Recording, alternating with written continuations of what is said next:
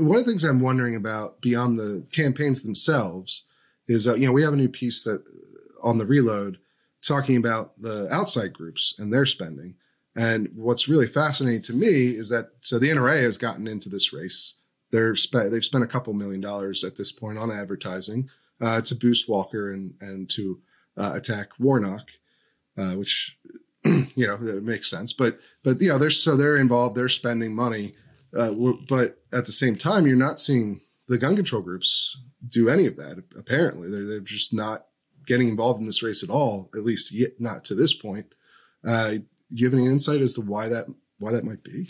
Yeah, I don't know whether it's true that the gun control groups have not gotten involved. I just think that there may be a different strategy going on here. I think a lot of people are asking this question, so we don't know for sure. But it may be that the NRA and gun rights groups nationally are looking to basically reach people through advertising, especially, for instance, in sort of far-flung rural districts. And so media and television are important, and that involves a lot of heavy-duty spending really to get any impact at all. If you're going to hit the airwaves, you have to hit them pretty hard. On the other side, it may be that gun control groups are looking more to mobilize urban voters, and they may be, and I've seen this in the press, spending a lot more time just trying to organize volunteers to go out and kind of turn out the vote. I'll just give you an example. We live in a heavily Democratic district in Atlanta, and we've been getting, 2 or 3 letters a day from people all over the country, people we'd never heard of, who are basically writing us personal letters, postcards on the back that says, please turn out to vote in the Georgia elections. And so I think a lot of that effort is being mobilized by progressive groups, including gun control groups. But that's not the kind of spending that you need in order to get advertising. That's kind of community organizing. But I think there's a lot of effort going in there. Okay, that's interesting. So you're saying that obviously the way we know whether the groups are spending in races is based off their FEC filings. And you only have to file those reports for certain kinds of activities like buying ads or donating directly to candidates or donating staff time to candidates' campaigns. But you don't necessarily have to disclose those expenditures if they're just for things like a generic effort to get out the vote. That's not, a partisan effort, not an attempt to organize with a particular campaign. But if you're just trying to get your voters out to vote, that's not necessarily going to show up on an FEC filing. So that's interesting. So you think they're, instead of focusing on ads and mailers or things like that, they're focused on get out the vote operations that are ostensibly nonpartisan. Yeah, I don't even know if they're nonpartisan. I just think a lot of them don't require spending cash. So, I think I'm getting a postcard a day from some volunteer in Portland, Oregon, or Minnesota, Minneapolis, Minnesota, who's sort of joined up to help the Democratic Party. And they're shooting off, X number of postcards to predetermined addresses in democratically leaning voting districts in Atlanta. And that may not even be a campaign expenditure, although it's a campaign effort. I suspect that gun control groups are mobilizing in this way and that they're playing a role in the campaign. They may just not be cutting checks in order to do it. Yeah. And like I said, there are ways you can mobilize voters without having to report to the FEC what you're doing exactly or what you're spending. And so perhaps they're doing that, but it does still seem, whether or not they're doing get out the vote efforts, as you described, like it seems odd to just cede the rest of the ground there to the NRA, doesn't it? Well, it may be that actually that the gun control groups think that they'd probably be better off not coming out swinging too hard in Georgia on gun control. And then they'd probably rather let sort of Walker get out ahead of himself on abortion rights or on his association with Donald Trump. And then in fact, the best way to advance their cause is to, basically let those other issues play out. Because as I said, I think everybody knows we're playing for swing voters here at the margin or at the base.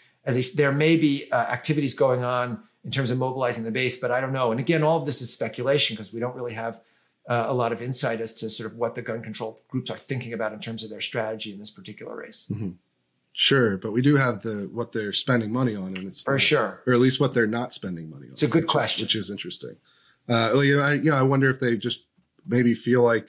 I mean, it's certainly, like you said, they have at times tried to focus on issues that were more pertinent to a campaign than guns, even though they're using funds from their, from Everytown or Giffords. They might run ads that are more about abortion rights than they are about gun restrictions. They certainly did that throughout the midterm elections, and they've done that in the 2020 elections as well, with focusing on healthcare was one of the big ones in 2020. They put money into ads that talked about healthcare instead of gun policy, or at least tried to connect the two in some way. They did that a lot with abortion this time around. And so it's interesting to see that they're, even if they do believe there's a better strategy to put forth than going hard on gun control in Georgia, they could spend money on those sort of abortion ads or attack ads against Walker for his positions or what have you.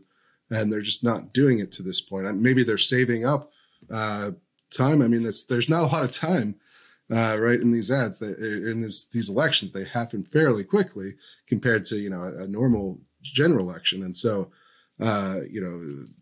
it does make you wonder, like maybe they just feel like these races are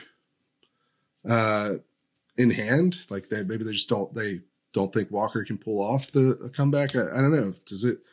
Do you think maybe they're getting too overconfident, or is there something else? I mean, that seems pretty speculative to me. I'm not sure I would suggest that the gun control advocacy groups think they're sort of way out ahead. If anything, they're playing defense most of the time. And in a state like Georgia, they really haven't made any headway at all.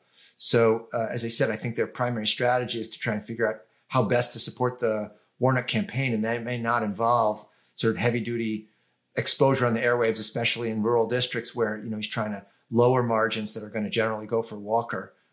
So I couldn't speak exactly to that, but it's also possible that the NRA just has more available disposable cash right now to put into this race. And that every town's been running in more places, or they just have less disposable income right now to deal with the issue. So that's also hard to know. That is a good point. We did see towards the end of the campaign season when they put in their last filings. We'll get more information when they're in their post-election filings that come out, I believe, on December 8th. And we'll of course be covering that and likely do a whole podcast on everyone's spending. But we did see at the end of the midterms that the NRA had a much larger stockpile of cash on hand to work with.